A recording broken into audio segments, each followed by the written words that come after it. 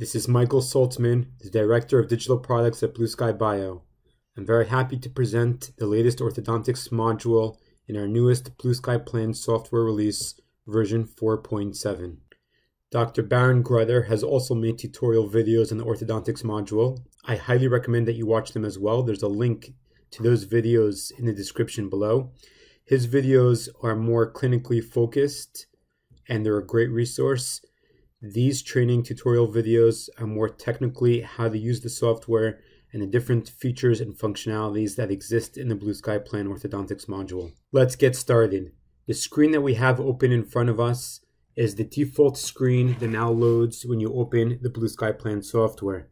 The user should go ahead and select the relevant functionality for their particular case.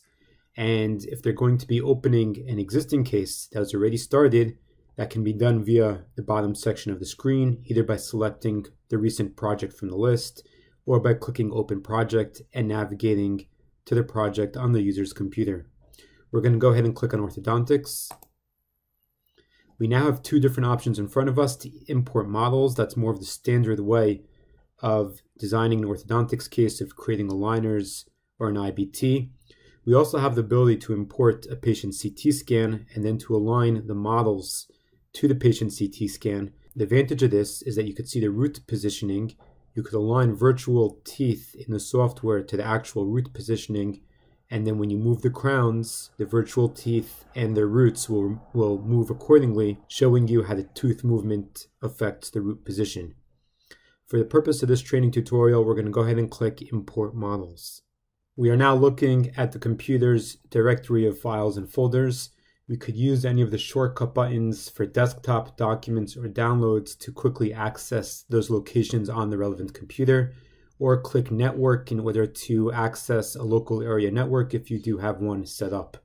We're going to browse to the location of our relevant files simply by clicking on the folders or the arrows next to the folder, and we're going to select the relevant file. Before we do so, I just want to bring your attention to the ad that came up on the right side of the screen, labpronto.com. If you're not yet familiar, it's a great resource if you do want help either with the digital design or with the physical fabrication of aligners. You could see the ad for the physical fabrication of aligners. LabPronto offers these services for surgical guides, for crown and bridge, for orthodontics, for dentures. For all the different services, you have the button that you could see in the background here on the top left for LabPronto, where you could actually place the order directly from the software or via labpronto.com. It's a great resource to get you the help you need by accessing a network of top-tier labs that will be able to take your case, expedite the turnaround, and get it back to you at very reasonable prices. So to continue with our case, we're going to go ahead and click on the lower jaw scan. It doesn't really matter which scan you click on first. We'll see that in a few minutes. You click on one of them and then go ahead and click on OK. The software now asks which model scan it is. We're going to go ahead and click on mandible. And here's our mandibular scan. And then we're going to move over to the right side and click on import opposing arch. Left click on the upper jaw scan and then click OK. We see that we now have both of the models imported in occlusion. If they weren't in occlusion and we do have a buccal bite, then you could click on buccal bite registration and go ahead and use that functionality to put the models into occlusion. We have the checkboxes here for show opposing arch. The opposing arch is the second arch that was imported, so just take that into consideration. It doesn't really matter, but just so that you understand. And we also have the checkbox to activate collisions. That does exactly that. And with different bite registrations, you could actually see the collisions that come up during the lower jaw movement, just so you're aware that the functionality exists as well. Usually we need to be concerned or check that the models orient to the head in the bottom left, and we've introduced some great new functionality for the model alignment in our other modules.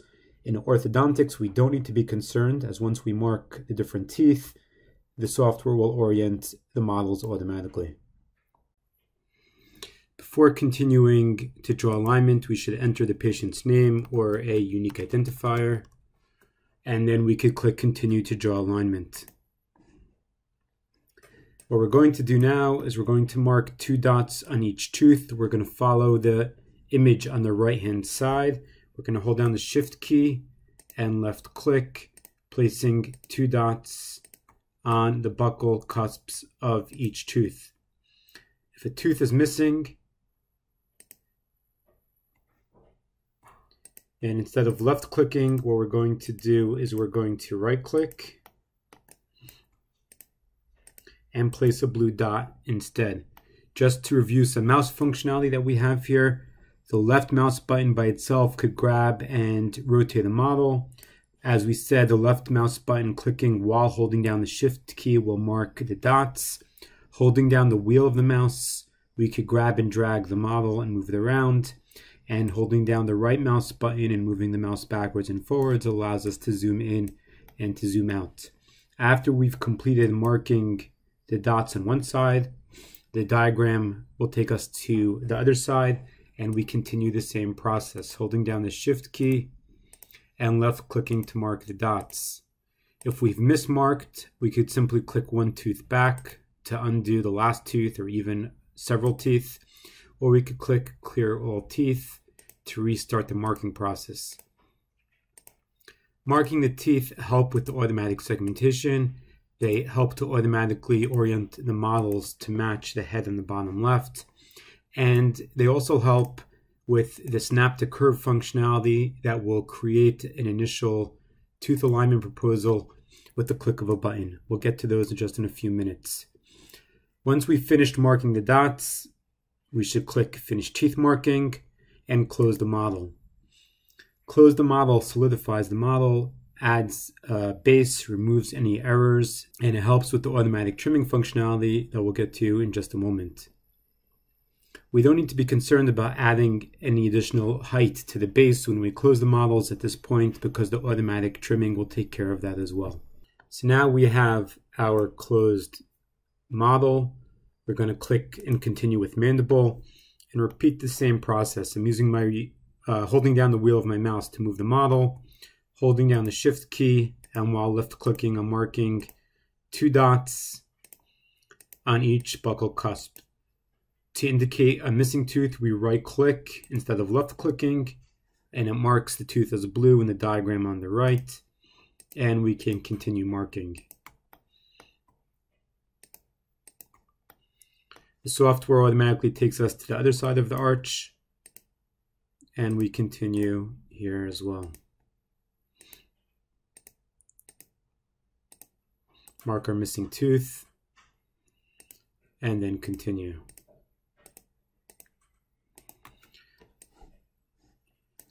Click Finish Teeth Marking, close the model.